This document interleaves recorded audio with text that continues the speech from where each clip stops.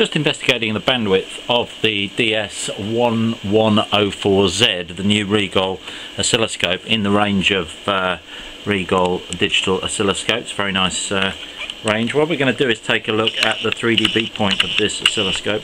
I've got it hooked up right now to this RIGOL DSG3000 generator, which is set to 31 megahertz. But let's have a closer look at the screen of the DS1000Z. So that's showing a very nice display of the waveform at 31 megahertz, and you can see I've got the trace 2 set at 0.707 of the peak value to try and find the 3 dB point.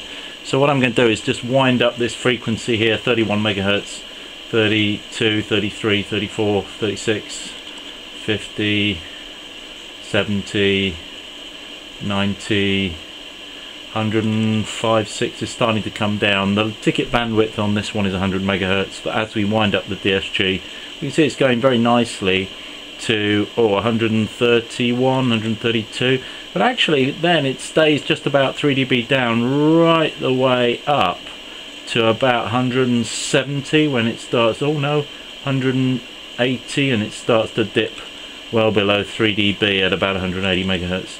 So you can take your pick really between a bandwidth of 130 and 180 megahertz at 3 dB.